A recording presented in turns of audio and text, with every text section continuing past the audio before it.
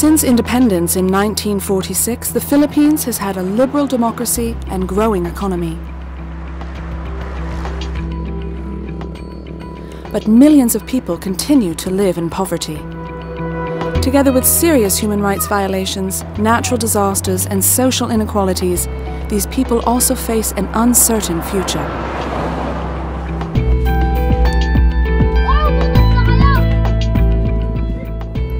In Mindanao, a province in the southern part of the Philippines, decades of armed conflict also pose a serious threat.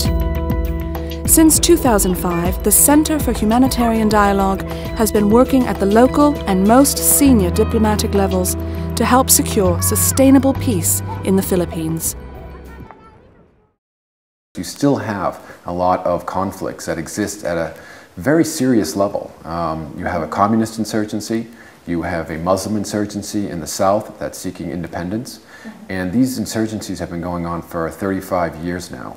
And the Center for Humanitarian Dialogue is involved in trying to help resolve these conflicts through both formal peace processes, in which we work with state actors, the Norwegian government, the Malaysian government, and the Indonesian government, and the Organization of Islamic Conference. We work with them in trying to help resolve those conflicts. And then we also work outside of the formal peace processes in trying to work with local groups and communities and helping them resolve conflicts and address issues of violence among communities. As one of its activities, the HD Center has created an independent and impartial local group called Tamikang Sama-Sama, which means together we move forward. The group of 6 eminent and respected personalities from the troubled island of Sulu use their position to address and help prevent violence in the region. The HD Center provides them with logistical support and expert advice. Most recently, Sama-Sama has opened channels to talk to one of the most radical terrorist groups, the Abu Sayyaf group. But I think you've actually achieved quite a bit. I mean, let's face it, for the issue of dialogue with the Abu Sayyaf, you put that on the agenda. You talked to the general, and he actually gave a yellow light to dialogue with the Abu Sayyaf. That's not a small, that's a fundamental change in thinking that the military has now had, and he has it from you. So don't dismiss your Abu Sayyaf initiative. That's huge.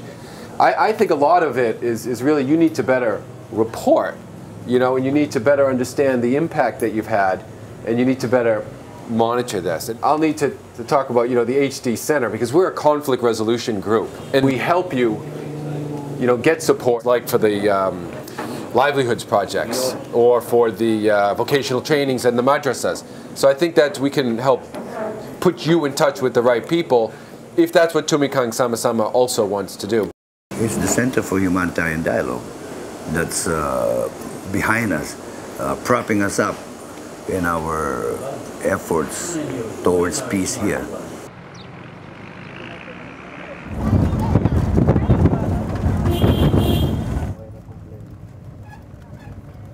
These conflicts here really need to be solved by the people here.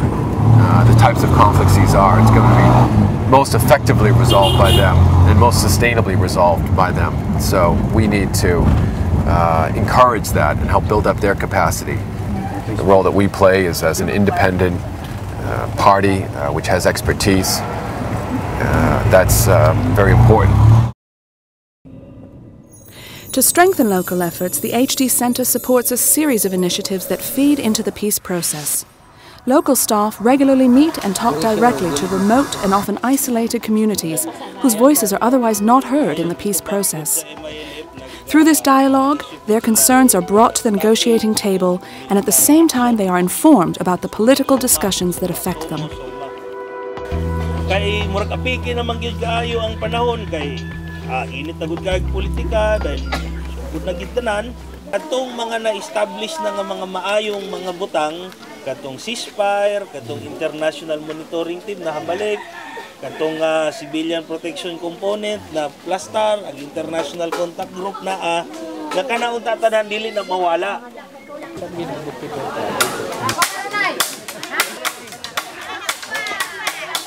As the existence of the indigenous communities in the Philippines continues to be threatened by all parties to the conflict, helping to protect their rights is key to achieving a just and lasting peace. I think being there on the ground, engaging with the parties, going through the thick and the thin with them really develops a relationship of trust and confidence and a seriousness that is very important in the process. You can see that through all that work that you did and through the support that you've gotten from your headquarters and through the philosophy of the center, the way that we work, you can see that the investment in these places, the investment with the parties, it may not happen right away, but if you continue to work hard at it, work on the ground, demonstrate a degree of seriousness and prepared to take risks with them, because they're the ones taking the big risks, then they'll see that you're serious about this and you really want to make a difference. The HD Center continues to support the mediation process at the highest political level as talks between the Muslim insurgent group, the MILF, and the Philippine government enter a critical phase. It is an important player in the peace efforts, having set up the International Contact Group to assist Malaysia in its lead role as mediator, and through its direct engagements with the conflict parties, diplomats, and other states involved in the process. Until an agreement that secures a sustainable peace is signed, the HD Center will continue its efforts on the ground.